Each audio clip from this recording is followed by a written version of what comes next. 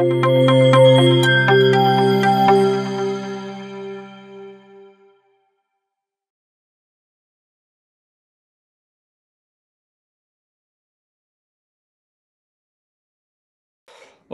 so today's session is going to be about sorting, and we will discuss some basic problems about sorting, and we will try to cover as much as we can in this 2-hour session. Okay, so let us see if we have a quorum. Let me see how many people are here. I think we are good to start right now. Cool. So let's get started.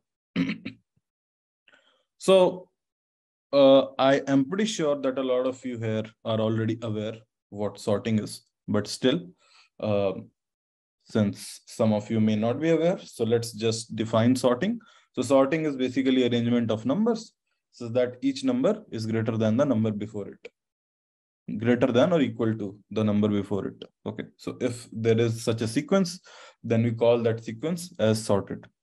Okay, and let's move forward. Okay, so before we start, just to get pulse of the class, I will launch one poll, and let's see. So basically, this is just a poll to see how many of you are aware about some sorting algorithms. I think you will have 2 questions which has been launched. You would be able to see average time complexity of merge sort and average time complexity of selection sort, just so that I get some idea about if the people are aware about what sorting is. Okay, average time complexity of merge sort. Okay, I'm seeing people answering. I'll wait for a minute.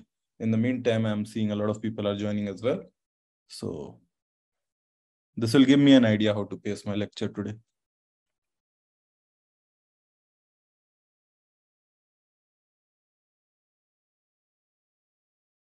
For those who have joined late, you will see a poll in your screen. We have just started, and I'm just checking the level of the session. So if you guys answer these 2 questions, I will get a good idea about how to pace my lecture today. So feel free to answer. Even if you don't know, just answer anything. It's fine. I'm not expecting a correct answer here.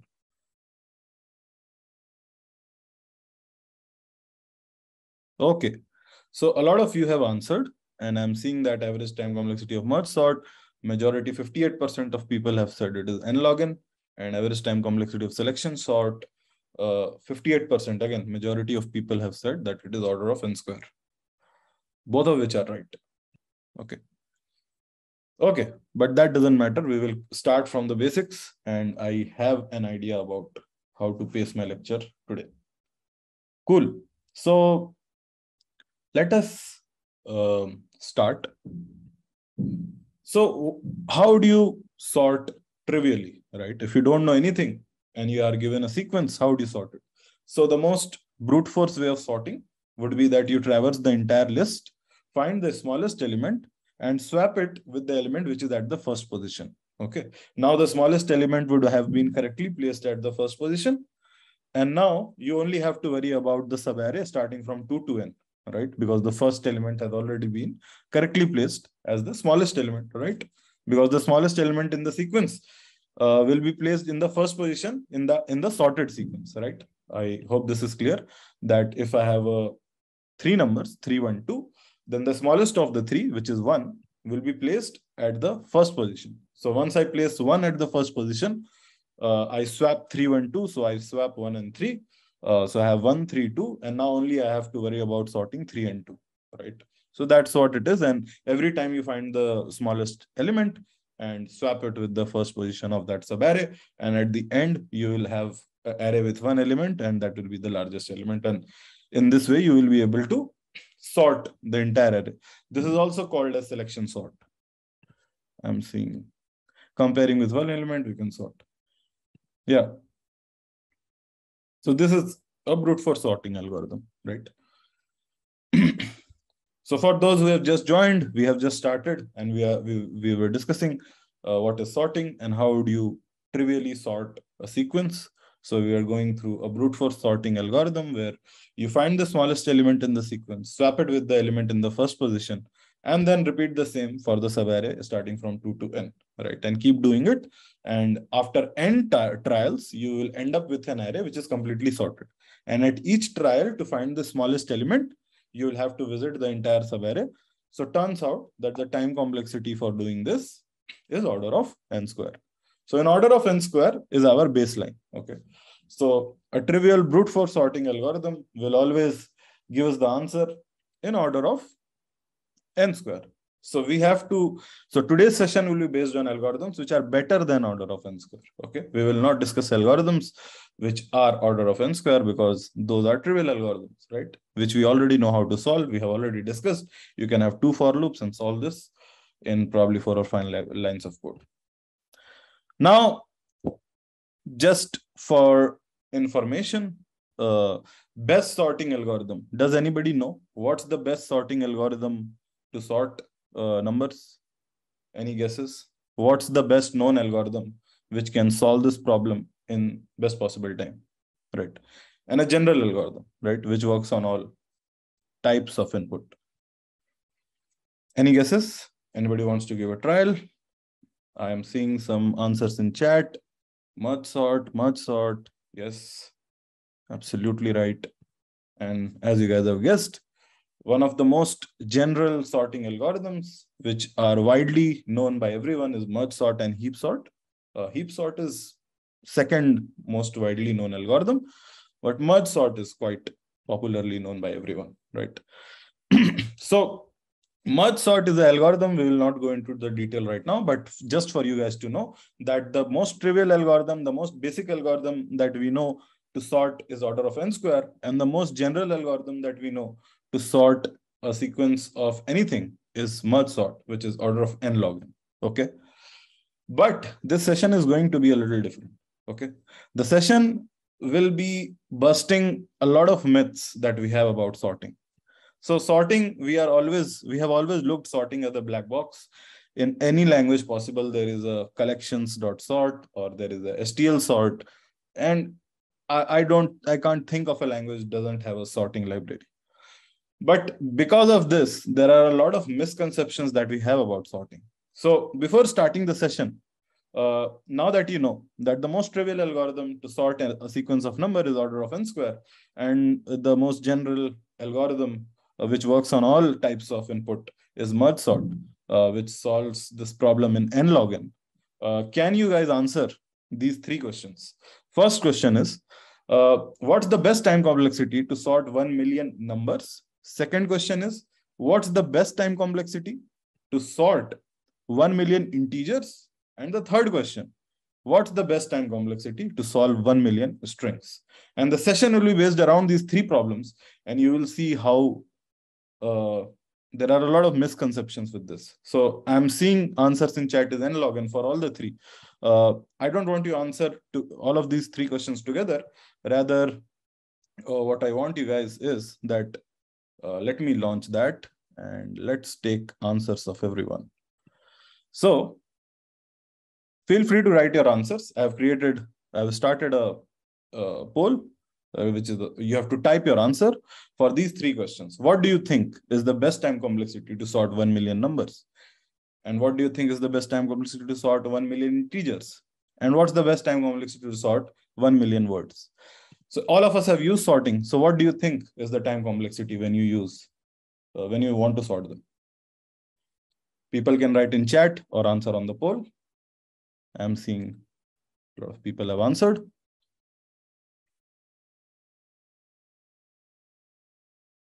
Okay, I'll wait for a couple of minutes. People can answer.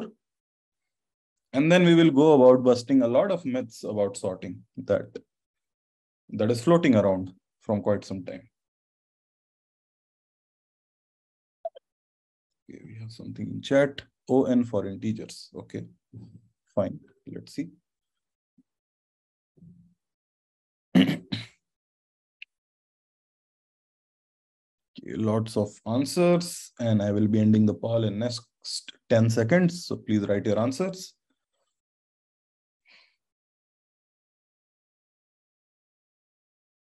Okay. So now I will just end the poll. Right.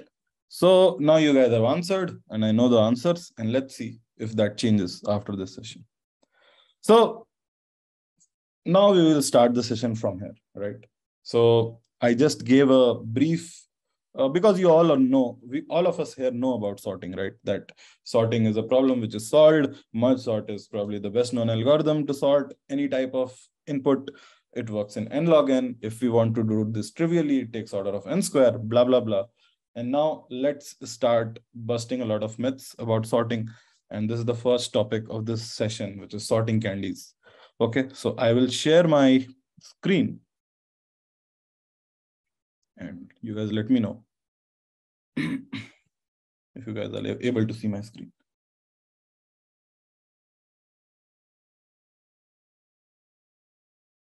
Second. Are you guys able to see my screen? 1 second. Let me share again.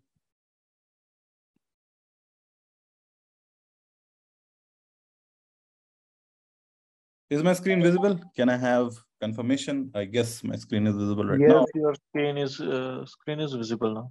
Thank you. Thanks a lot. Okay, now I will start the session. I think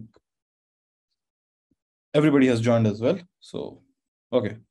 Zara, are you there on call? Can you keep admitting people?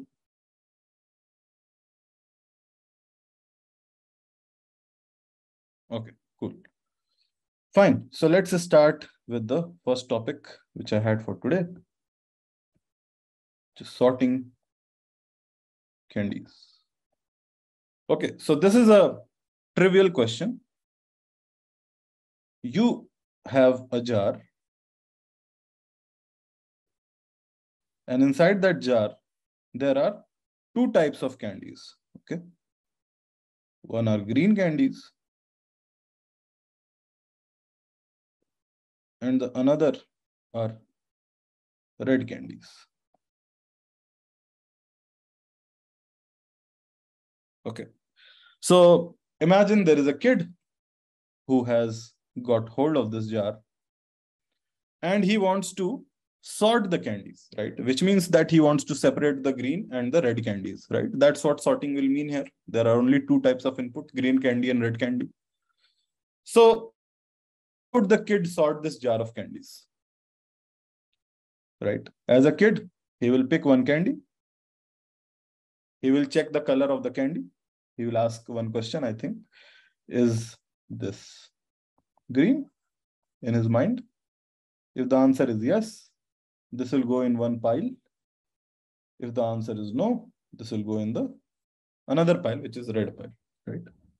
So in this way, he will be able to sort out all the green candies in one jar and all the red candies in another jar. So this 5-year-old kid has also solved the problem of sorting where input is of a particular type. Of course, this is a special case. But can anybody tell what was the time complexity if we use this algorithm for this kind of problem? What was the time complexity to sort this jar full of candies of two types? Any guesses?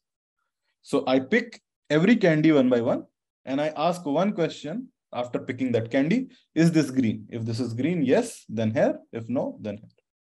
So how much time I am taking? If there are n candies in the jar, then what would be my time complexity? Right? I would take n trials, right? Every candy I will pick one by one, ask one question, and divide it into two piles. Correct? So in this way, I would be able to, so a lot of people have answered order n, of course. So for this type of input, even a kid knows that this can be solved in order of n time. Of course, the kid doesn't know what order of n means. But if you give a kid a jar of candy and give him a task to divide this into two piles, he will be able to do it in order of n time, right? Merge sort will probably solve this in order of n log n time. So for this input, even a kid is smarter than your merge sort. But now let's complicate this a little bit. Okay. So now we will ask the same problem.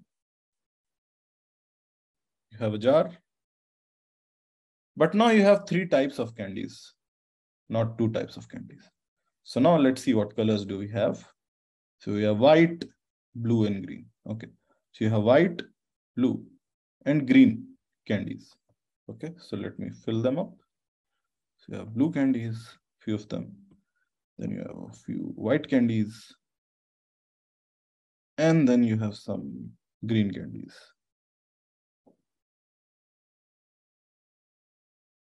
Okay.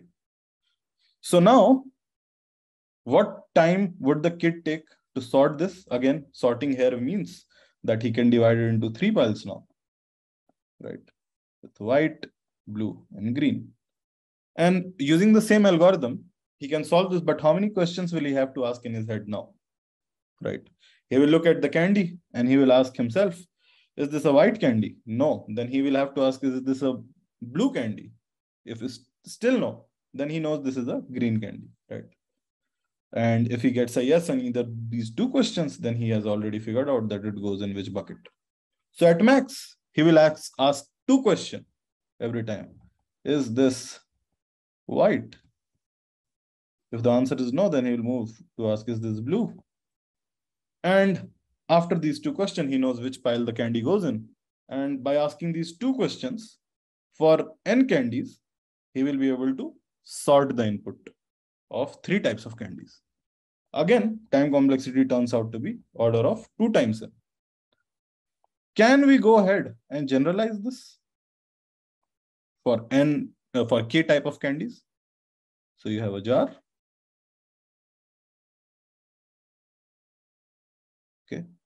And you have now k types of candies. So using the same algorithm, this kid will take how much time to sort these k type of candies? So for 3 type of candies, it took him 2n time to sort. For 2 types of candies, it took him 1n time to sort. Similarly, for k type of candies, it will take him how much time? K minus 1. Yes, absolutely right. He will have to ask k minus 1 questions for each candy.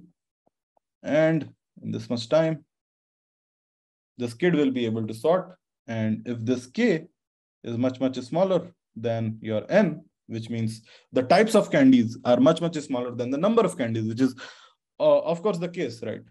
Types of candies will be only limited, but candies can be a lot, right? If you go to a factory, you'll have 1 million candies, but the type of candies won't be a lot, right? It won't be 1 million for sure.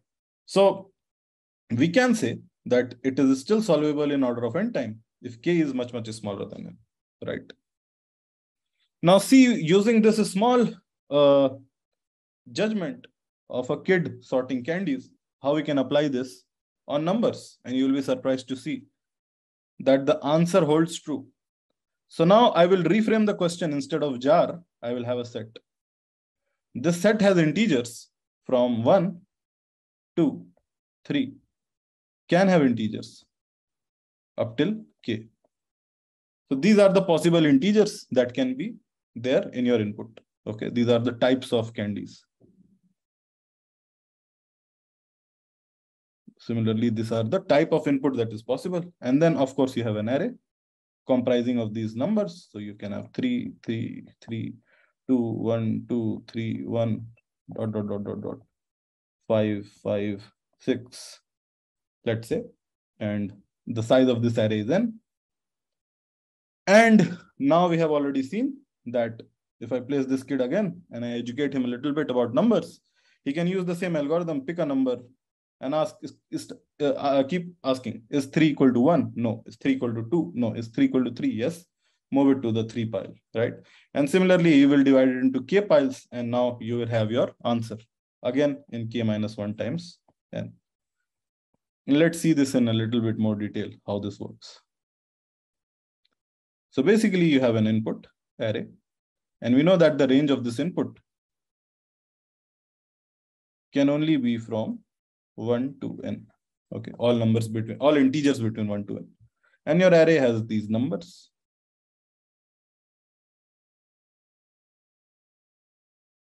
And let's fix this number to, for the sake of simplicity, let's fix this to 5. Okay, for now.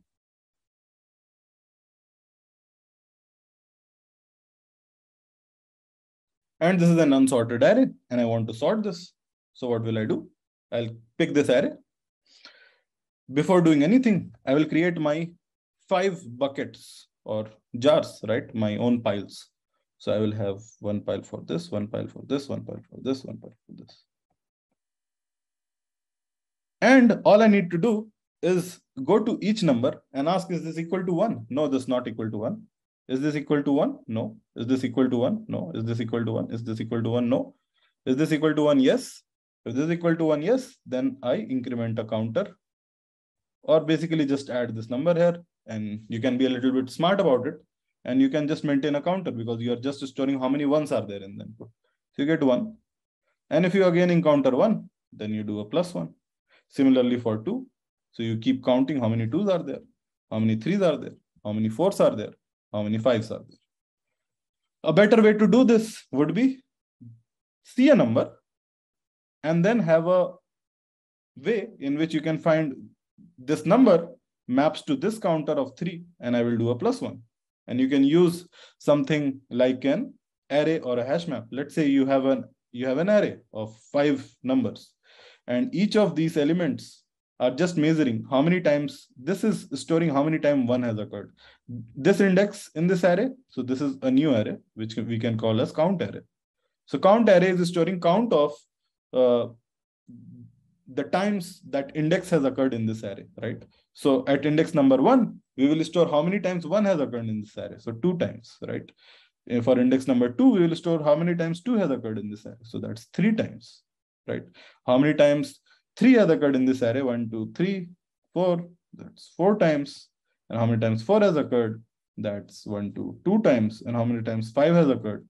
That's again 2 times, right? So after this, I can create a sorted array. How will I create it? I will go to index number 1 and I'll see 1 has occurred 2 times. Okay, so write 1 twice. How many times 2 has occurred? Okay, 3 times. So write 2 thrice. How many times 3 has occurred? 4 times. Okay, so write 3 4 times. And how many times 4 has occurred? Okay, 4 has occurred 2 times. So write 4 twice. And how many times 5 has occurred? Okay, 5 has also occurred 2 times. And now your array is sorted. So by counting the number, so by counting how many times a number has occurred, you can get a sorted answer by maintaining a count array and then traversing that and writing your output. And this is solvable in how much time? So let's see what time we are taking. So we are picking a number and we are looking up to that index. So looking up at an index in an array is constant time, right? If you are storing a map, then also it becomes a constant time. So in this case, we can simplify because the range of input is from 1 to 5. So you can say we just have a array, and whatever the number comes, we go to that index and increment. Okay, so lookup is also order of 1, increment is also order of 1. So this whole array will be populated in order of n time if n numbers are there. And once this whole array is populated, then I will traverse this and I will just duplicate my numbers based on the count, and I will have the resultant array. Again, all of these operations take order of n time. Okay. Any questions so far? Switch case is easier to proceed. Yeah. So now let's see how this will scale. So you have a range and then you have an array of numbers. So now we did it for 5 numbers, we'll do it for k numbers.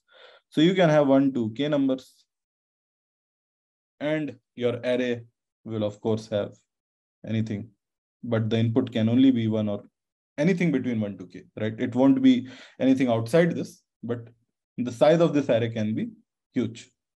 1, 2, 2, 3, 1, 2, dot, dot, dot, dot, right?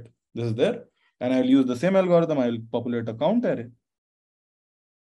And this count array will only have k elements. 1, 2, 3, 4, 5, dot, dot, dot, dot, k. And for each element in this count, for each index in this count array, I will store how many times 1 has occurred, how many times 2 has occurred, how many times 3, 4, 5, and so on.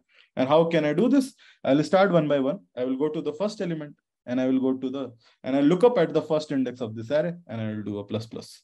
Then I'll go to the second element. I'll see it is 2. So I will go to the second index of this array and I'll again do a counter plus plus and so on and so forth. And at the end of the iteration, I will have written here how many times 1 has occurred, how many times 2 has occurred, how many times 3 has occurred, and so on. And then I will recreate the output array by duplicating. 1 has occurred 2 times. Okay, so write 1 twice. 2 has occurred 4 times. So write 2 4 times, and so on. Right. So in order of n time, I can sort this type of input where a range is fixed. Right. If the range is fixed, then we can sort this in order of n time. Any questions as of now? No. Cool. So now again, a popular question comes. Okay, this is count sort probably because we are storing a count array. Yeah. Fun fact, this sort is called count sort. But a general question is, okay, this is too specific to a use case, right? I don't see how this will be anytime useful because my input numbers don't have a range defined, right? But if you look at this carefully, and if I ask this question to you, sort 1 million 8-bit positive integers, does this map to this problem? Can anybody think? How does this map? So when I say 8-bit positive integer, what's the range? 0 to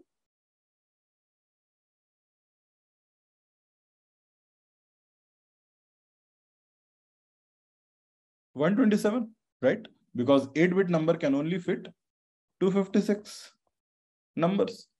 So positive integers in this will only range from 0 to 127, but there are 1 million of those, which means there are 10 power 6 integers, but all of them are in this small range of 128 numbers, right? Positive, because they are positive. So 128 goes right into half, and your range is only 128 numbers. So I just populate an array of size 128 from 0 to 127.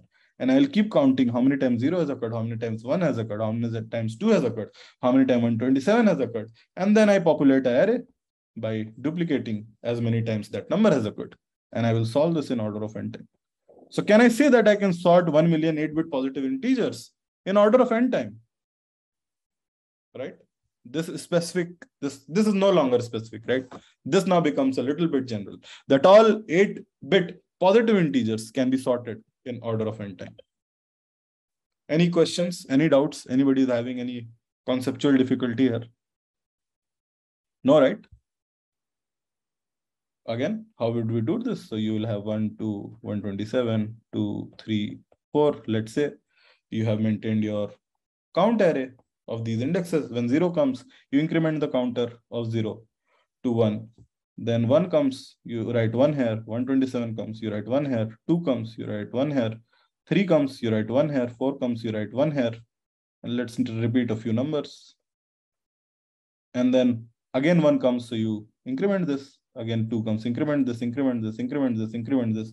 And then finally, when you have visited all the elements of this array, just go through your count array. See, 0 has occurred 1 time, okay, write it once. 1 has occurred 2 times, okay, write it twice. 2 has occurred 2 times, okay, write it twice. 3 has occurred twice, write it twice, and so on and so forth. You will get a sorted sequence. So fun fact, by this kid sorting algorithm, which we started with a kid and jar problem, this maps to count sort. And count sort can solve 8-bit integer, positive 8-bit integer sorting in order of n. Let's try to generalize this. Why 8-bit? Can I make this a little more general? And let's see till when this special case holds. Can I use the same algorithm for sorting 1 million I will only focus on positive integers. We will talk about how we can do it for negative integers as well. But right now let's just focus on positive integers. So how can we sort 1,000,000 16-bit positive integers? Can I use the same algorithm? Anyone? What will be the range now for one 16-bit positive integer? 0 to 2 power? What? Any guesses? 2 power 16 minus 1. Right. So 0 to 2 power 15 minus 1. Right. I hope this is what you meant, right? Because there will be a Yes. counterpart as well. Right?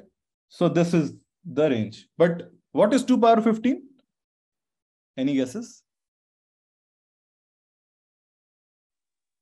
16 million maybe. No. So 2 power 10 is 1000. 1024 to be precise. And times 2 power 5 if you do. So that's just 32,000 approximately. So you're looking at 32,000 here and there is 10 power 6 here. Can I again use the same algorithm? I will just need this much space, right? My algorithm is only constrained to space. I will need an array of size 32,000 and I have 10 power 6 numbers. I will create a count array of 32,000 indexes, 0 to 32,000 approximately, and I will keep counting. And at the end, I will iterate this count array and populate my output. So again, this is possible, right? But here, slowly and steadily, now you will try to understand that the problem of this sorting is not time complexity, is space complexity. Till when can I do this? If I don't put a range on my input type, can I use this algorithm? If I don't even tell you that this will be my range, can you use count sort? No. How will you create that array without knowing the size of that array, count array? Right? For an array, you need to statically allot a space. And you are creating array because it is giving you an O1 lookup, right? Without an array, this doesn't work. So how can I create an array if I don't know the range? And that's the drawback. So that's the first point that you should know. Drawback of count sort. So firstly, let's discuss where count sort works. And now we also know its drawback. So count sort works when the range is well defined. And you need to be smart about it. Somebody can tell you straight away that the range is two types, black and red candy. Somebody can give it to you indirectly, that 8-bit positive integers. The range is well defined. Okay. Second, the range is, it should not just be well defined. What if I say that the range is 1 billion? You have to sort 1 million numbers, but the range of the numbers can be from 0 to 1 billion. Can I still use the same algorithm? I can't populate an array of size 10 power 9. I can, at least not in my laptop. I will have to buy a server from AWS to do this. So now the bottleneck becomes the space complexity. So we will only use this algorithm till when the range is less. So only works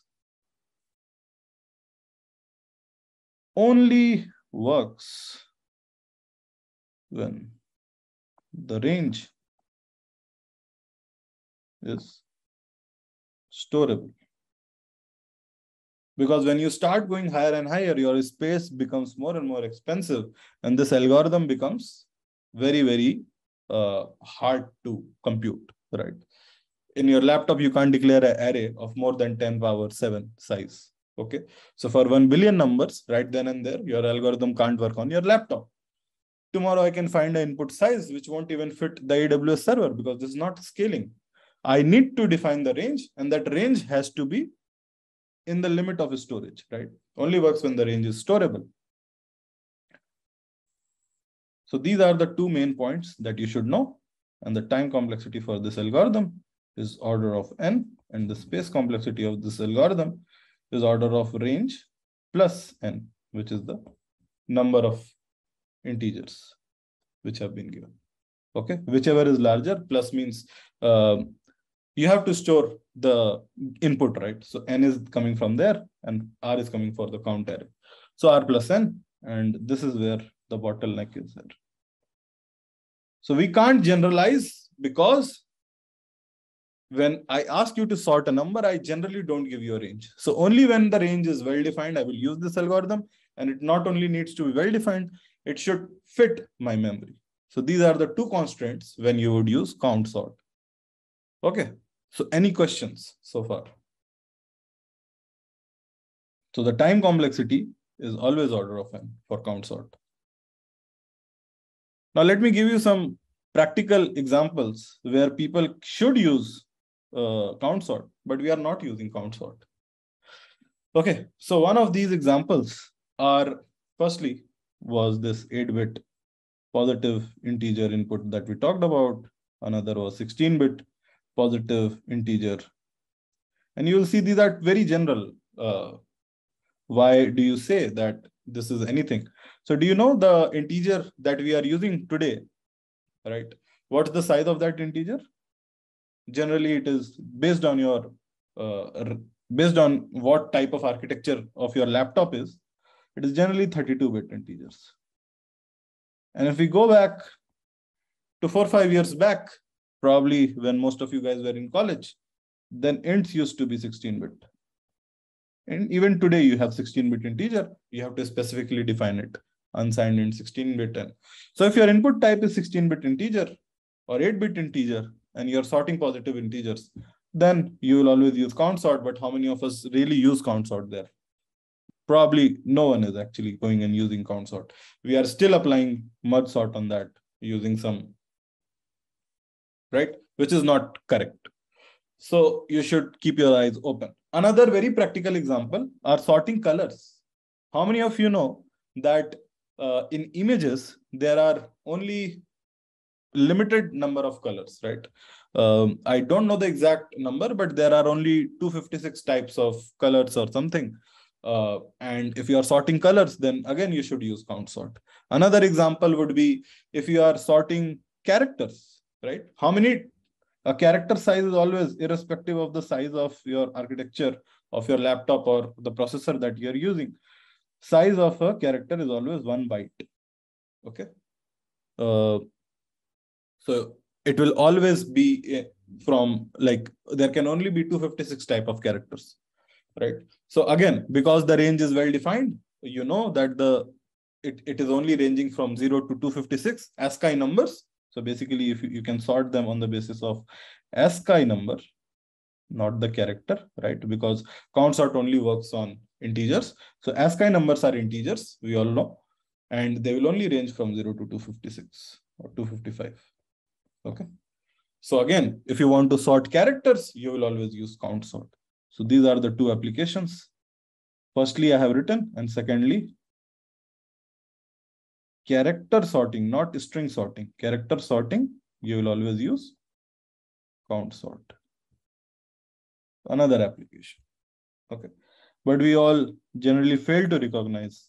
We all have this very hard-coded in our mind. Sorting matlab merge sort. It's not the case. You need to look at the input which is coming, and only then maybe you can do it in better than merge sort, right? So this was one such example. Now we will move to another category of algorithm. Okay. And this category of algorithm is called bucket sort. And this is a addition to your count sort. And I'll come to that, how this is an addition. So what was the drawback when we were using count sort? So when we were using count sort, the drawback was if the range is R, then I will need an array of size R. Right? If the range is 256, I will need an array of size 256. If the range is 32,000, then I will need an array of size 32,000, right? So bucket sort tries to solve that problem. It says that, remember that kid problem when we were solving that using, you had a jar and you had types of candies, and he prepared piles of them, right? For red and black. And then at the end, you can concatenate these piles and you have a sorted sequence. Similarly, bucket sort works on a similar approach. Okay, it is very similar to count sort. In fact, you will know that count sort is a specialization of bucket sort. Bucket sort is the larger sorting algorithm. What it says that instead of defining an array to store count, we had a count array right here. To store count, don't do this. Instead, have buckets like in this case. So have buckets, and these buckets will be of range. So now it's what it says that have buckets, let's say of range 0 to 5, 6 to 10, 11 to 15, 16 to 20, 21 to 25. Okay. So these are your buckets. And for each of these bucket, so now let's have an input as well. So let's say the input is from 0 to 25. Okay. So a count sort would have how many?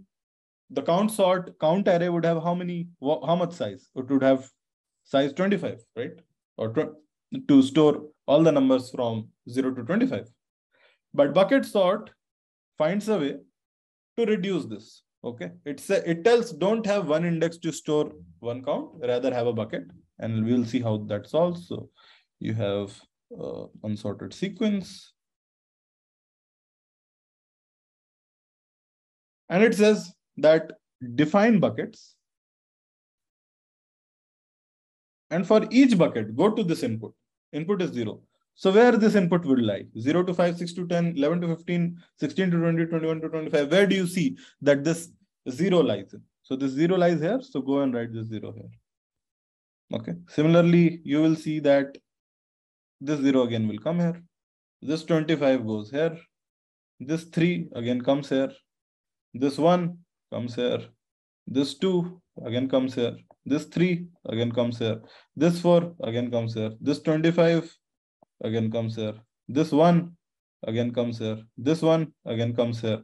This 3 again comes here. This 4 again comes here. Okay. So now what it says, and there will be also, 6, 7, 6, something like this for these. Okay. If the input is equally distributed across this range, then they will all have some elements. And after you have distributed your elements, it says use the trivial sorting, use any O(n) square sorting to sort this bucket. Okay. Sort the individual bucket with a trivial sorting algorithm. We will come to it, why it works. And after you have sorted, so if I sort this properly, 0, 0, 1, 1, 1, 1, 2, 2, 2, 2, 3, 3, 3, 4, 4, 4, 4, I just need to concatenate them, right? So now let's firstly understand the algorithm with the steps. So firstly, divide range into buckets. Then append numbers to correct bucket. O(n) square sort each bucket. Append all buckets. And at the end, you will have a sorted sequence. Let's see a practical example. So you have an input 1. So let's say from 1 to 10, you have some numbers.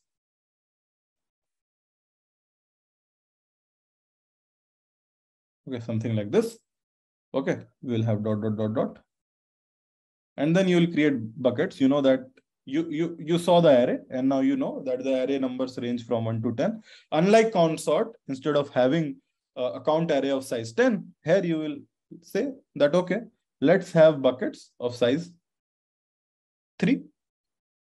So I will define buckets like this from 1 to 3 here, from 4 to let's say 7 here, from 8 to 10 here. And now I will keep appending whenever I get a number. Okay, 1 here, 2 goes here. Again, this 2 goes here, 1 comes here. This 3 also comes here. This 4 goes here. This 4 goes here. This 5 goes here. This 6 goes here. This 10 goes here.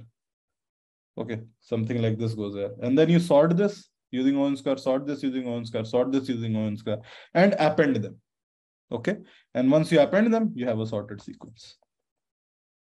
And these are the 4 steps: 1, 2, 3, 4. So first step is divide the range into buckets. This depends on you. The bucket size, you define it. And then you append the numbers into correct buckets, order of n square sort for each bucket, and append all buckets. Firstly, any questions on how bucket sort works before we move into what's the time complexity of bucket sort? Any questions? Cool. So now let's see what's the time complexity of bucket sort.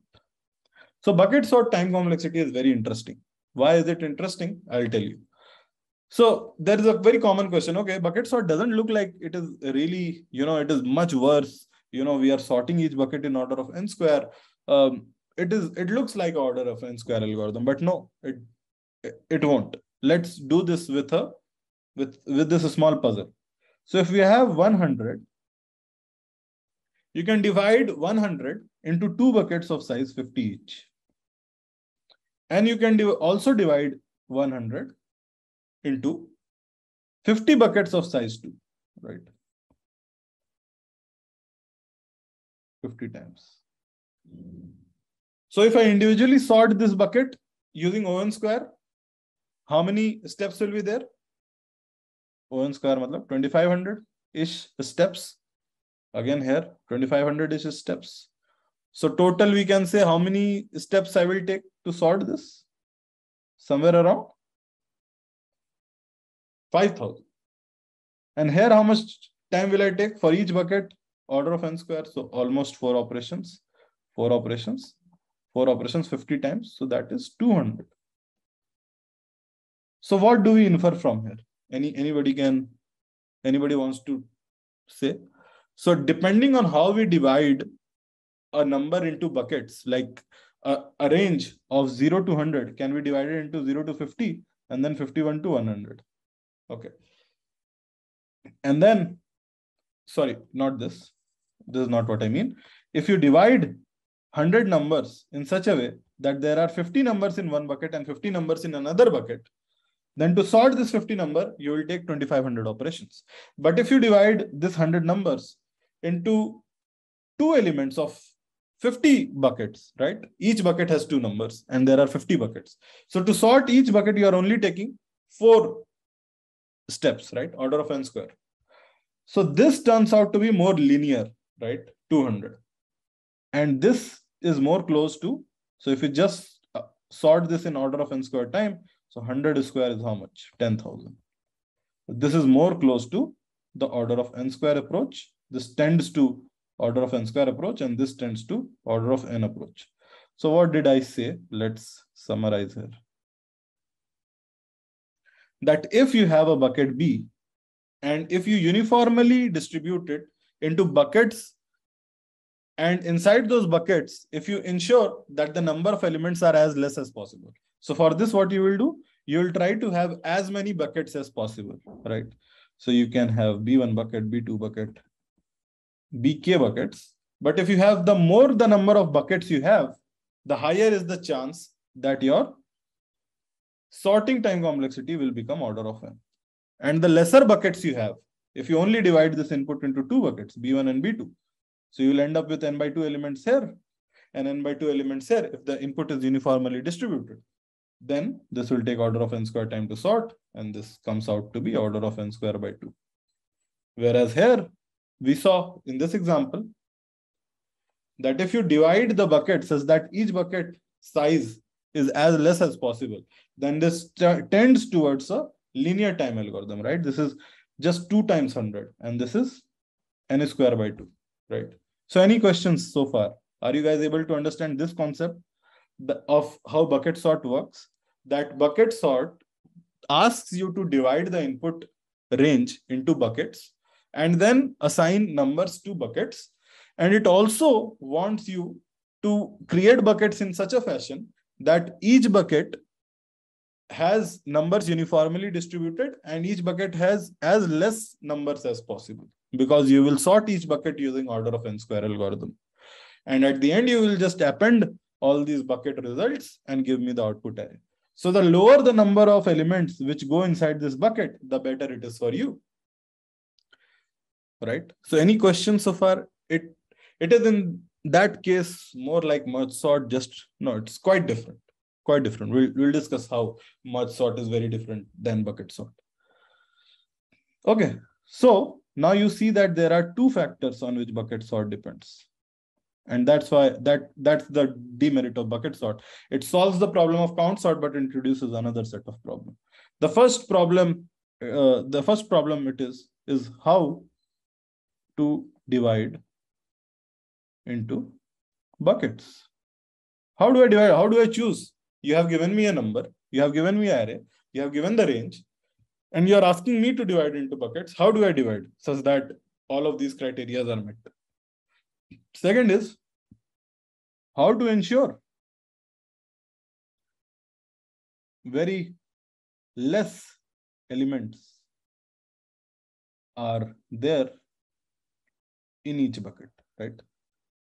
To make it linear, I need as less numbers as possible in each bucket because I will sort each bucket using an order n square algorithm. So how do I ensure this? Turns out, if the input is uniformly distributed, like if I use a random number generator to give you a sequence, then the range of numbers is uniformly distributed. So let's say I use a input rand 100, which gives me a number from 0 to 99. Right? This method is there in almost all languages. And if I call this 1 million times, then I will have my input uniformly distributed. What does that mean? Which means 0 will occur as many times as 1 occurs, as many times as 2 occurs, as many times as 3 occurs, as many times as 99 occurs. Right? Because the input is uniformly distributed. There is no bias to one type of input. That's what uniform input means. So if the input is uniform, then you can blindly divide it into buckets whose range is very small, and that will ensure that very less elements are there. So for example, let's take the same example of 100 elements, right? So if 100 elements are uniformly distributed, okay, so your range is 1 to 100, and there are 1 million numbers, integers in this range. And then you define your buckets something like this: 1 to 2, 2 to 3, 3 to 4, 5 to 6, 7 to 8, so on and so forth. Last will be 99 to 100.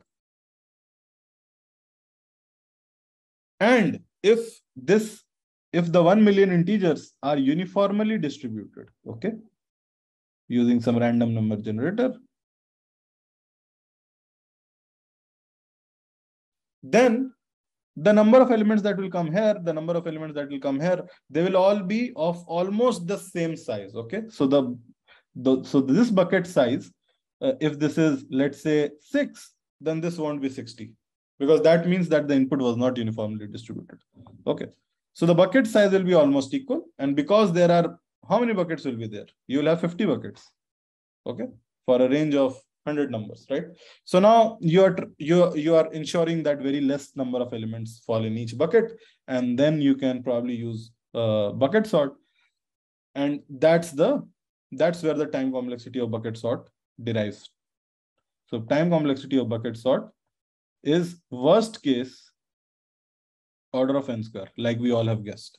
If the bucket distribution is very bad or the input sequence is not uniformly distributed, so worst case it is order of n square.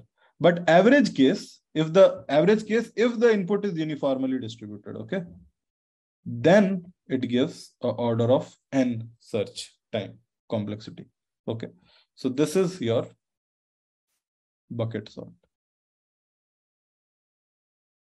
Okay, now bucket sort does not have that criteria that it should only work. So if the range is 1 billion, then okay, then you are only storing the number of buckets. So you can define that your buckets can be much lesser, right? So that's the idea behind bucket sort. Okay, but the problem with bucket sort is this thing.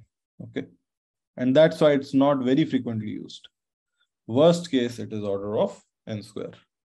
Okay, so we discussed bucket sort. Why did I discuss if the worst case time complexity is order of n square? Was because of this fact that you guys should know that if you have a uniformly distributed input,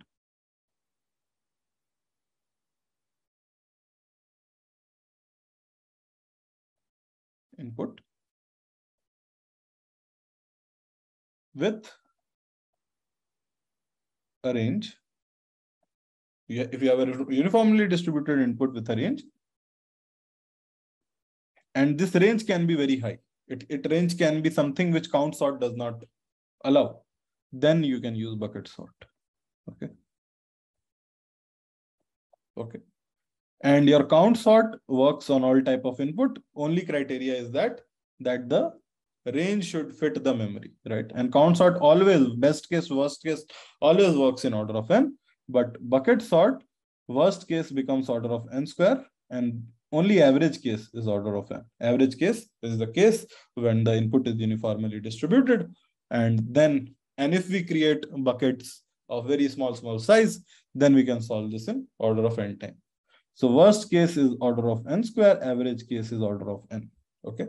And that brings me to the next poll that we will have, which is this. 1 second. Yeah. So I'm launching a poll, and basically there are 4 questions. What is average case count sort time complexity? What is worst case count sort time complexity? What is the average case bucket sort time complexity? And what is worst case bucket sort time complexity? So these 4 questions are there. You guys can answer. Okay. So average case count sort is what? Worst case count sort is what? Worst case count sort, okay? Average case bucket sort is what? And worst case bucket sort is what? So worst case bucket sort we all have discussed is order of n squares. Best case bucket sort, average case and best case bucket sort is order of n. And for count sort, it's always order of n. Worst case, best case, everything is order of n. Okay, it doesn't go order of n square because we create a count array. Our only constraint is that we can't use count sort if the range is not defined or if the range does not fit our memory. That's the only constraint. But the worst case is always order of n in count sort. So count sort proves to be a better algorithm to solve a certain type, only for certain type of input. Bucket sort still doesn't fit our criteria because average case is order of n, but worst case goes towards order of n square. So that becomes a problem in bucket sort. Okay. Great. So I see the answers are in line with what we have studied. And let's move to the next section now. Can we say that there is a question? Can we say that the best case of bucket sort is count sort? Yes, exactly. So basically count sort is bucket sort where the buckets range is just that number, right? So right now I created buckets of this size, right? 5 to 6, 6 to 7, 7 to 8. But if I create buckets of range 1, like this bucket only has numbers which is 3. This bucket has only numbers which is 4, 5, 6, 7. Then this becomes count sort, right? So count sort is a special case of bucket sort. But bucket sort is the general algorithm. So that was rightly said. Okay. So any questions so far? I will just take a break of a minute or so. Any questions so far? Anybody has any? Okay, great. Any more questions? Okay, so now let me go back to my slide deck. And let's. Okay, so we covered counting sort, average case, worst case order n, bucket sort, average case order n, worst case order n square. Count sort is a special case of bucket sort. I hope this is clear. So if the bucket, so we are divided into buckets and buckets had a range. If that range is just that number itself, then it becomes count sort, right? And count sort, you are just counting the number of times that element is coming. And we all know what count sort is. And then, okay, now time for quiz number 4. So let's make quiz number 4 public and let's see your answers. So I think there are 2 questions. Time complexity to sort 1 million 8-bit positive integers. What sorting I'm not asking. I'm asking what is the best time complexity in which you can sort 1 million 8-bit positive integers. And then average time complexity. Average time complexity, the term average is very important, to sort 1 million uniformly distributed 32-bit integers. Okay, let's see what is the answer.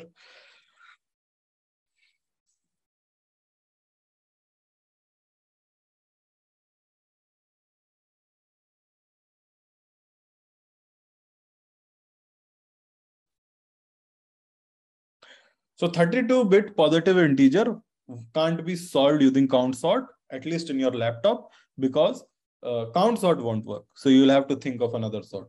It won't fit your memory, right? It will be 2 power 31 minus 1, and 2 power 31 is more than 10 power 7. Okay. So what algorithm will I use? Should I use merge sort in any one of them? Can I? Just think to whatever we have discussed today and try to answer. So the first question has already been answered by me. 8-bit positive integers, which sort you will use? Can anybody start writing in chat? For 8-bit positive integer, what will you use? What sort? Count sort. Awesome. And for the second question, average time complexity. Okay, average case time complexity to sort 1 million uniformly distributed 32-bit positive integers. So the worst case, as we have discussed, if I use even bucket sort here, then worst case will be order of n square, but average time complexity of bucket sort was order of n, right? And it fits all my checkboxes because the input is uniformly distributed, right? And the range is defined, that 32-bit. So I will use bucket sort here. Okay, so there should be no doubt. In second type is a typical example of a bucket sort application. Here the range is defined and you can't use count sort, and the input is uniformly distributed. So it checks all my 3 boxes. I can't use count sort because the range is too high to fit my RAM. The input is uniformly distributed. So I will use bucket sort to solve this. I just need to ensure how I create my buckets, but I can do this better than merge sort if I create a good size of buckets. I can solve this in order of n time. Okay. So the average time complexity, if you use bucket sort, will be order of n here. Order of n log n will be given by merge sort, but that will be not better than the average time complexity of bucket sort. Okay. So that's the answer of 1 and 2 question. So I will end the poll now.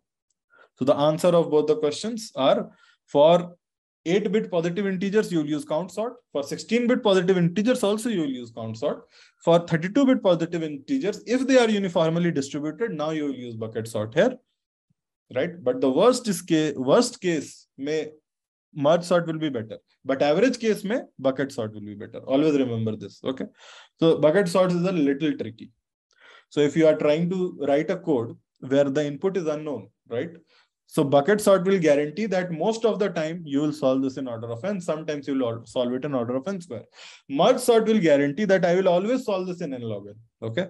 Best case, worst case, average case, I will solve this in n log n. So depending on how you want. So if you are okay with order of n square sometimes, but order of n most times, because average case is order of n for bucket sort, then you'll use bucket sort. Otherwise, you will use merge sort. So this should be clear. The question was average time complexity. So in this case, you will use bucket sort, not merge sort. So again, a very important interview question where a lot of people fail. You won't use merge sort here. You will prefer bucket sort because it gives a better average time complexity than merge sort in case of 32-bit positive integers. Okay. Okay. So is Zara on the call?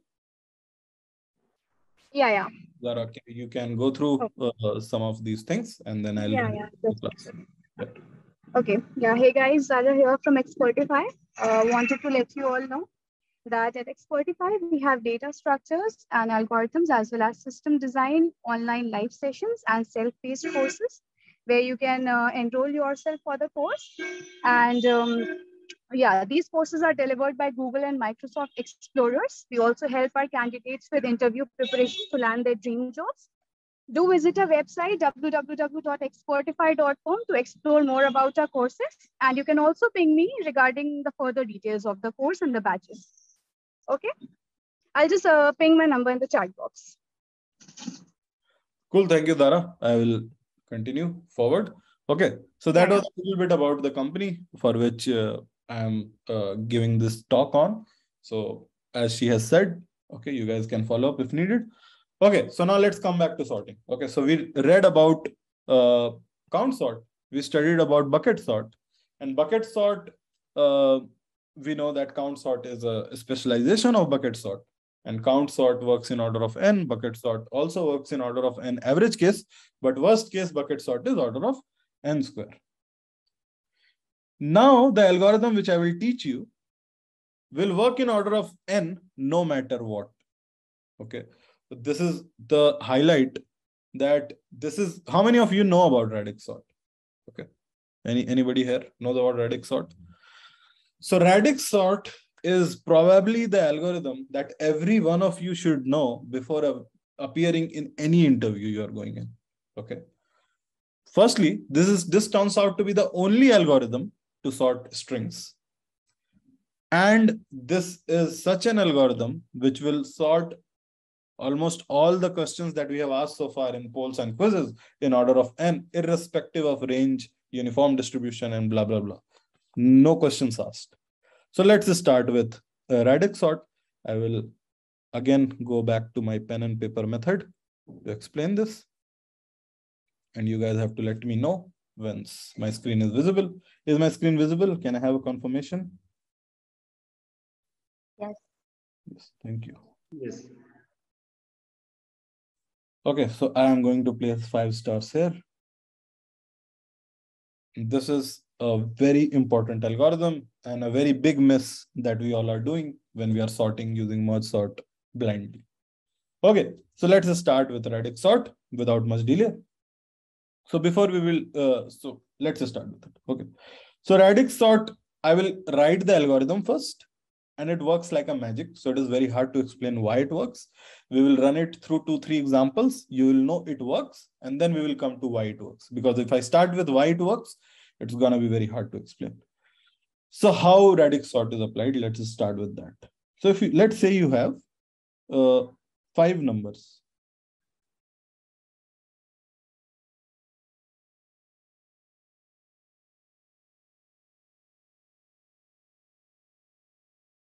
And let's say one more number. Okay, so let's say you have, I hope this is not sorted. Let's distribute it a little bit. 999 here, 432 here. Okay. So now this is your input array. Like I said, forget about range, forget everything. This is a very general algorithm. Works on all types of range, all types of inputs. Okay, there is only one constraint which I will discuss in the end. So how this works? So firstly, the first step of this algorithm is that if you are given a list of integers, positive integers, okay, our entire session is on positive integers. At the end, I will talk about negative integers. So we have positive integers, 134, 999, 217, 738, 432. There are something on chat. Let me just check. Okay, so 432. And now what I do is that the first step of this algorithm is that go to the least significant digit. Does anybody know what least significant digit means in a number? So if this is a number, what does least significant digit mean? Any guesses?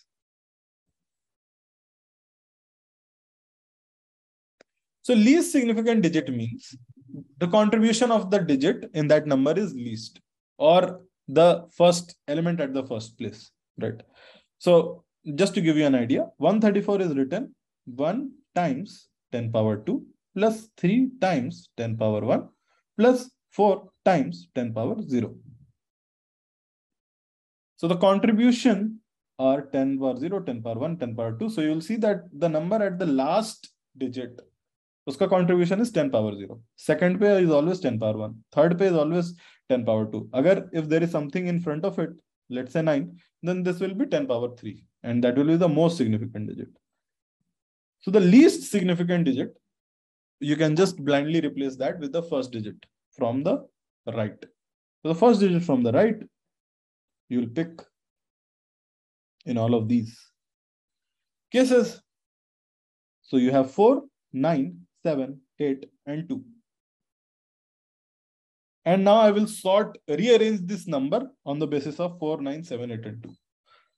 Okay, let's do that. Like I said, I'll not go into logic. Let's just do that. This is the step number 1. Okay, so I'm going to arrange them.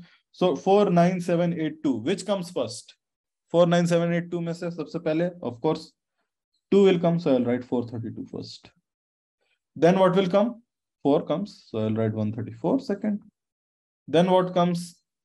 738, 8 comes, right? So I'll write this. Sorry, 217 comes.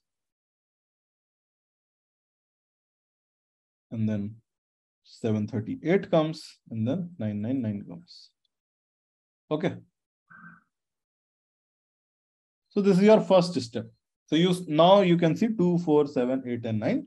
The last significant or the least significant digit is sorted. Okay. Now we will repeat it with the second least significant digit. Okay, so let's do it. Okay, we can erase this. So now we will do this for the second. So step number 2. Now we will rearrange this. So now 33139. Okay, so 33139. Now, so which one will come first? 1. 1 is the smallest. So 217 comes first. Then there are 3 numbers, 432, 134, 738. All of these 3 come with the number 3 as their second least significant digit. So when in case of tie, preserve the order of the last step. Okay. So I will preserve the order. So 432 comes first, 134 comes second, and 738 comes last. And then 999 comes. Okay. Now the third step. Third step is sort with respect to the, no surprises, third least significant digit. And this is the last step in this case. Now let's sort this. So 24179. So which is the smallest? 134, because 1 is the smallest. Then what? 2, 217. Then what? 4, 432. Then what? 7, 738. Then what? 999. Is this sequence sorted? Yes. How that works? Magic. Okay. So why it works will come second, but let's just run it through another example so that you all are convinced that firstly that this works. Okay, another input, we will take another 5 types of input and we will divide this into 4 types. So the input is 911, 181, 223, 418, and 619, let's say. Okay. So what will be the first step? Sorry, what will be the first step?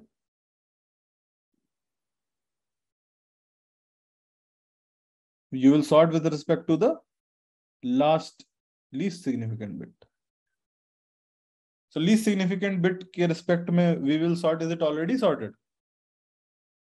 Yes. So we don't need to do anything. Okay. So we will just write. In case of type, preserve the order in the previous step. Remember, I'm just going to copy everything over.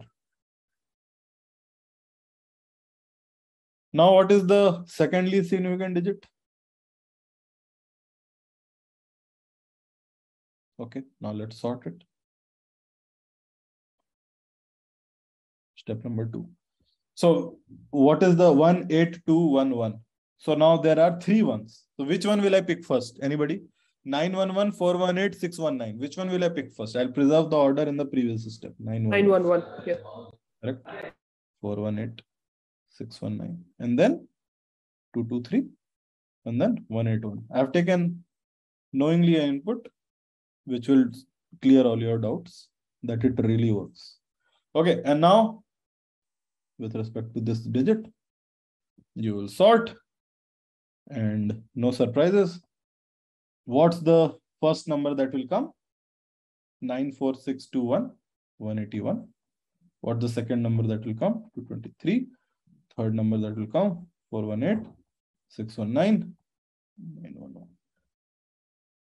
Okay, and this is sorted. So why this works? Let's talk about why this works. Now I will come to why this works. So it works because of this funda. So because the weight of each digit is this, right? So you want the last sorting has to be with respect to the highest significant digit. If this was the first sorting that we did, let's say in this, we started with the most significant bit and sort that first and the least significant bit last, then the numbers would have been jumbled up, right? Because firstly, if you start, you get 181, 223, 418, 619 and 911, which is the correct sorting order. You directly get this. But then when you start sorting with respect to second, everything will jumble up, and third, it will mess up more. Okay. The idea here is, which you will understand with this input, is that if my highest significant bit is always same.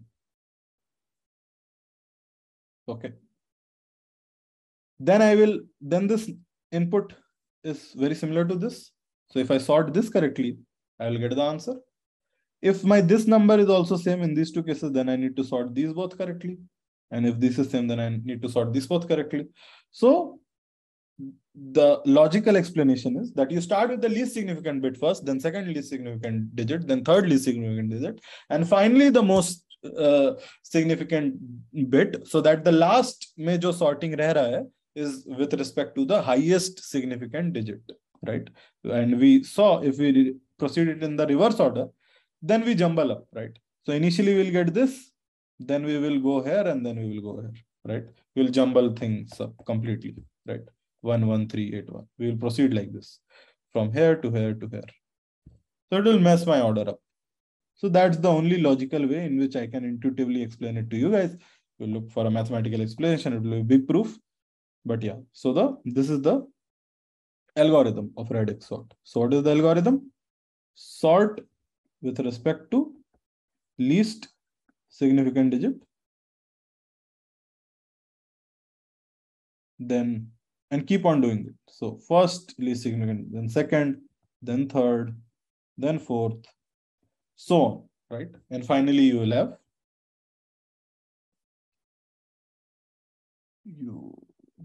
have sorted sequence. So this is what Radix Sort is. Okay. Any questions so far? Before we move ahead to what the time complexity is, how we will implement, all of that will come later. Any questions so far on Radix Sort? I will talk about how we compute the time complexity now.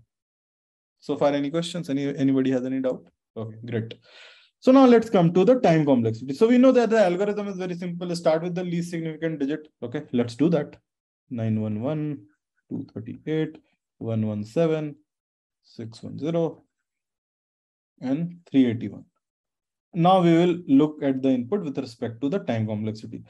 So if I ask you, and in each step, this is the problem, that I will give you a digit, I'll give you a place at which I look all the digits and rearrange my numbers so that with respect to this digit, it is sorted, right?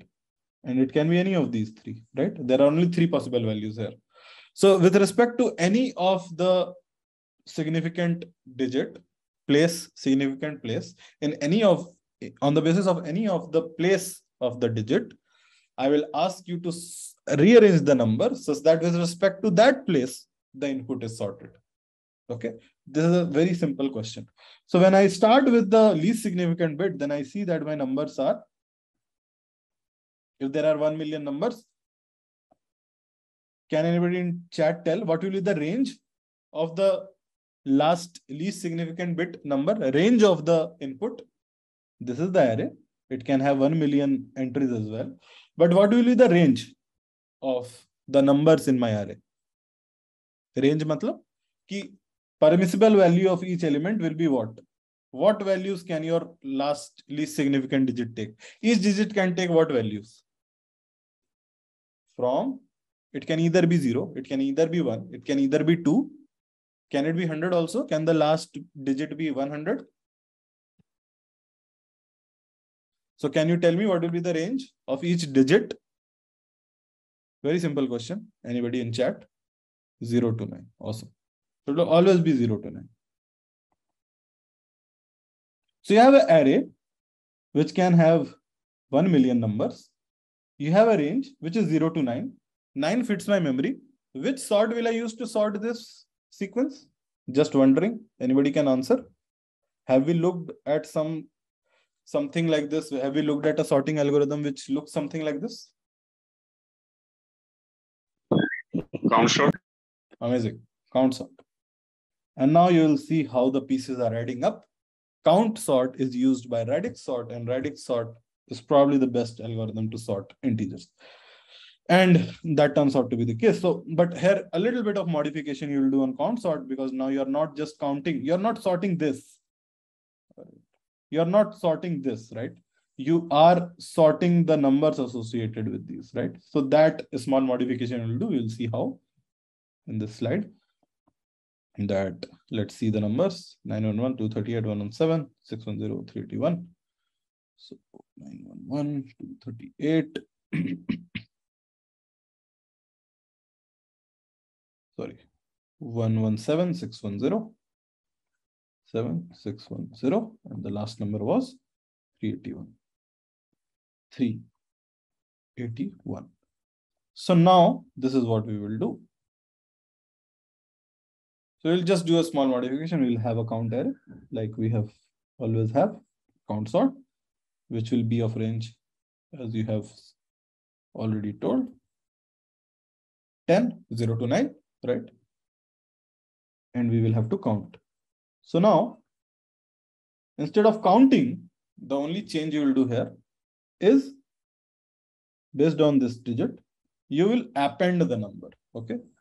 So 0 पे कौन सा है? 610 है. Then I'll write that. 1 पे what are there? There are 2. So if there are 2, then how? Then in which order you will write? In which order we have already discussed, right? If there is a tie, then what do you do? Which one do you write first? The one which has occurred first. You'll preserve the order. So you'll traverse always from top to bottom, and you'll write 911 here and 610 here. Sorry, this is not a tie, right? This is the tie. 318 and 911. 381. And then 0 ho gaya, 1 ho gaya, then 7. 7 you will write 117 here. Then for 238 you will write 238 here. And then what you will do? You will traverse the count array just like before. Instead of duplicating, you are just going to append them. 610, 911, 381, and 117 and 238. Now you have sorted with respect to the last bit. Now we will do the same with respect to the second last bit. So again, we have the same count array, and now we will start appending. Let's see. So now again we will append. So which? So 0 पे कुछ आएगा नहीं आएगा. For 1 what will come? 610 will come. 911 again appends here. 381 goes here. 117 goes here. 238 goes here. Clear? Any doubt? Now again I will iterate through all of my count array and append. Keep appending these lists. And then what will I get?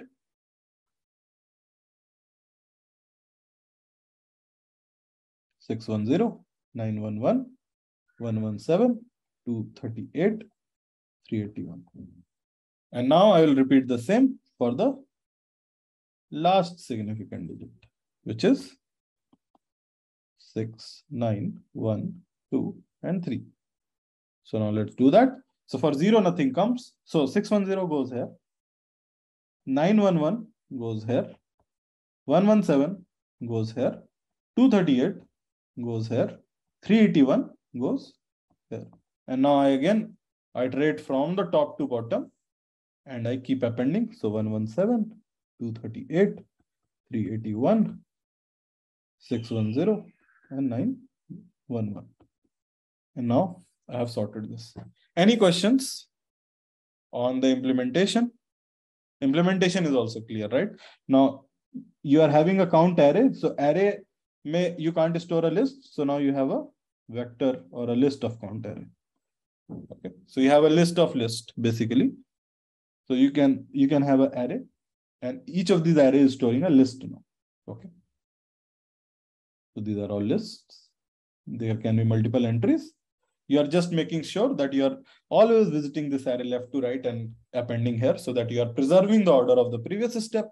And then in one pass, you go and append all this list and create your output. And after you have done it on all the digits, then you will get the final answer. Any questions? Any doubts? Same order. Okay, awesome. Now let's come to some, does this work always? Now let's come to the basic question. Okay, Radix Sort I'm understanding. But you know what? I noticed that in all your inputs, the number of digits of all the numbers were same. What if the input is like this?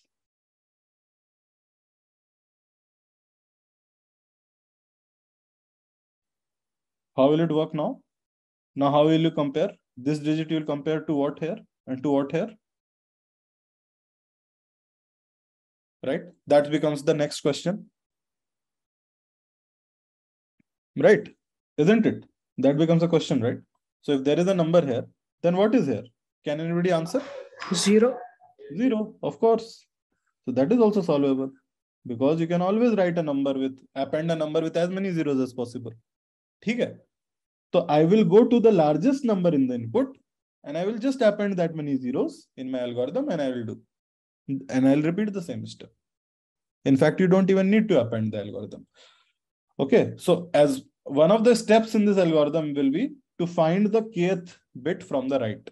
Kth digit from right. So given a number 22383, find the second digit from right. Can anybody tell me a mathematical formula to find it? So you divide it. If you need to find the second digit, so you divide it by 10 power 2 minus 1. And then you take modulo 10. Always. So if you need for kth digit, then the algorithm is that you divide it by 10 power k minus 1 and you take modulo 10. So for the, let's start one by one. So for the first digit from right, divided by 10 power k minus 1. What is 10 power k minus 1 if k is 1? What will be 10 power k minus 1? If k is 1? 1. 10 power 0, which is 1.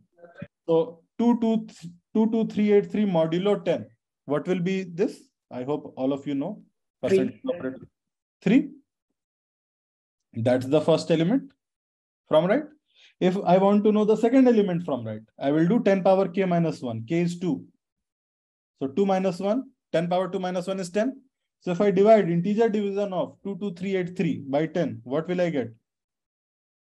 I'll get this 2238 modulo 10. What will I get? 8. Awesome. Is this scalable? Yes. Number divided by 10 power k minus 1 modulo 10. And you will get the kth digit from right. So question was, do I need to append zeros here? So if I need to get 1, 2, 3, 4, 5, if I need to get the fifth element from right in 22383, fifth element from right, 5 minus 1, modulo 10. So this is 10 to the 4. 10 to the 4 means I will deduct 4 digits from here, right? And modulo 10 is 2, which is right. I get 2. If I do this for 23, what do I get? If I divide 23 with 10 to the power 4, then what do I get? Integer division. 23 by 10 power 4, what will I get? 0. 0. Modulo 10? 0, right? Still 0. Remainder, matlab, if I divide 0 by 10, what is the remainder? 0. 0. All of this will come 0. Very simple, very elegant algorithm. Works always. Okay. So this is Radix Sort. And now I will write how an engineer should write Radix Sort. So Radix Sort is for each digit of highest number. So firstly, make it more simple. Find the largest number. So how do you find largest number in an array? Order of n. So you find the largest number. So why do I find the largest number? I know I need to iterate. That many steps will be there. Number of digits in that number, jitne bhi digit honge, that many times I will have to repeat my radix sort, right? So let that now calculate number of digits in that number. Let that be d. So from d minus 1 down to 0, let's write in plain English. So for d times, right, or let's, for the sake of simplicity, write from 1 to d, find the ith, if this is I is going from 1 to d, find the ith least significant digit, run count sort with respect to that, and that's it, right? I will do this d times and I will get a sorted array. Any questions? How will you find the largest number? Do I need to tell? No. How will you calculate the number of digits in the largest number? Can anybody answer? If you want to find how many digits are there in a number, if I say 100, 100 mein kitne digit hai? How will you find? The highest power of 10, which divides this number and is not 0, plus 1 is the number of digits. So if I divide by 10, then I get 10. If I divide by 100, then I get 1. But if I divide by 10 power 3, then it becomes 0. So the highest power of 10 with which I could divide without getting answer 0 was 10 power 2. So I will say that the number of digits are 2 plus 1, 3. Or to make it simple, the first power of 10, which when divided by that number gives 0, means that many number of digits are there. So for 99, if you divide by 10 power 2, then the answer will be 0. So there are how many digits? 2 digits. For 100, if you divide by 10 power 3, this is the first power of 10, for which you will get, if you do the division, you will get 0. So how many digits are there? 3 digits are there. So ऐसे इसमें करना है. You start dividing from 10, then 10 squared, then 10 cubed, then 10 4, then 10 5. The moment it becomes 0, that many digits are there. Okay. And then from 1 to d, run count sort. Count sort takes how much time? What is time complexity of count sort? Write in chat. Let me know. You have already answered this question. Time complexity of count sort is order of n. So what becomes time complexity of this whole algorithm? You are repeating this d times, right? D is the number of digits. So what is time complexity of radix sort? Radix sort time complexity. D times n. And what is d? What is d? Number of digits in largest number. Can number of digits be 1 million? Can any computer store a number which is of as an integer? Matlab, even modern computers are storing at max 64-bit integers. So 64-bit integer, if you write the highest 64-bit integer, which will be 2 power 63 minus 1, and if you see how many digits are there in that number, okay, then you will be surprised. There are only probably how many digits will be there. So 2 power 63 is what? 2 power 10 we know is 1000. So power 6. So this is 10 power 3 times 6, which is 10 power 18. So let's say there are 19 digits. There will be only 19 digits. So D at max can be 19. So this is always linear. D times n you will write D is number of digits. In case of integer, you can write it directly order of n. D is a constant. D can't be more than 10 power 19. D cannot be more than 10 power 19 if you are sorting integers. Okay. You can't have an integer which is having 1 million digits. that can't be stored as an integer. Sorry, that will be stored as a string. I'm talking about if you're sorting integers using Radix Sort, maximum number of permissible digits can be 19. Chalo 19 nahi to 30 hoga. So for 30 also D is constant, right? So Radix Sort on integers always works in linear time. And this is the main point. And this is why it is better than all the sorting algorithms that we have studied today. But we needed to know what count sort is because Radix Sort is implemented using count sort. So Radix Sort solves all integer sorting in order of n time. Very big statement. Any integer sorting you will do from now on in your life, you will not use merge sort. You are going to use Radix Sort. Any questions? Any questions? Any doubts? No. Nope. Great. So now let's move back to my slide. Let's see what we have next. So we did, okay, I need to do Radix Sort on strings. Radix Sort average case, worst case, order of n for integers. Okay, time before I do for strings, time. Okay, let me explain how this works on string because it's quite easy. And in fact, you guys will tell me how it works on strings. Let me share my screen. Let me know once my screen is visible. For me, it's showing that it's visible. Can anybody confirm? Yep. You guys see my screen? Okay, awesome. Can anybody tell how will we sort for a string? So let's say you have two words, cat, bat, sad, and mad. How will I use Radix Sort to sort this string? Hint, there is no change. There is no change. You'll sort with respect to the least significant digit. In case mein, there is no least significant digit, but you will start with the first character from right. Okay? And you'll sort this. So pehle aa jayega sad, then mad, then cat, and then bat. Remember, don't mix bat and cat. You have to always preserve the order from the previous step. Even this is a step. This is step number 0. Now step number 1. Now what is step number 2? With respect to A. Okay, awesome. So now all of them are sorted. And now with respect to the largest significant digit. So what comes first? Bad comes first. Cat comes second.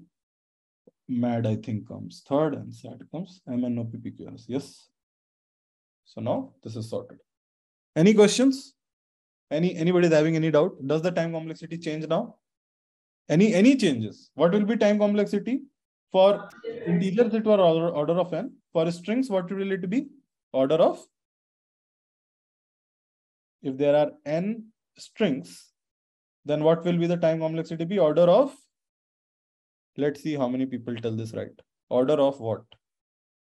For integers, it was order of n times d, and d was capped because integers we know can't be more than 19, 20. Okay, you bring a very big architecture or something, 30, let's say. Usse zyada you can't store that big integer. It's impossible. You will have to store an integer which has more than 30 digits as a string only. So in this case, so that's why we said for integers, because the digits are capped at 20, 30 max. So the time complexity is order of n. But when you do Radix Sort on strings, then what it is? Can we cap the number of characters in a string? No, we cannot. A string can have any number of characters. So it becomes order of n times L. L is the length of the smallest string, largest string. Which string? Largest string. Yeah. N times L. Okay? Now I will go back to my slide. And there is an awesome quiz. Second. Yeah. So now let me launch my quiz number 5 for today. 1, 2, 3. Launched. Okay. So time complexity to sort 1 million words. Oops. Time complexity to sort 1 million integers. What is the answer for second question first? Okay. 1 million word ka, there is a small mistake. N times length of the word, right? None of these will be the correct answer here. But yeah, if the length of the words, let's say, let me revise the question. Time complexity to sort 1 million words, where the largest possible size of a word is 10. Then what is the time complexity? Order of n, right? Answer of both is order of n, and using what algorithm? Radix sort. Okay. So now go back and check all the answers that you gave. Okay. The answer that you gave on the first question. What was my first question when I started this session? When I started this session, my first question was this. Best time complexity to sort 1 million numbers. What's the answer? Bucket sort.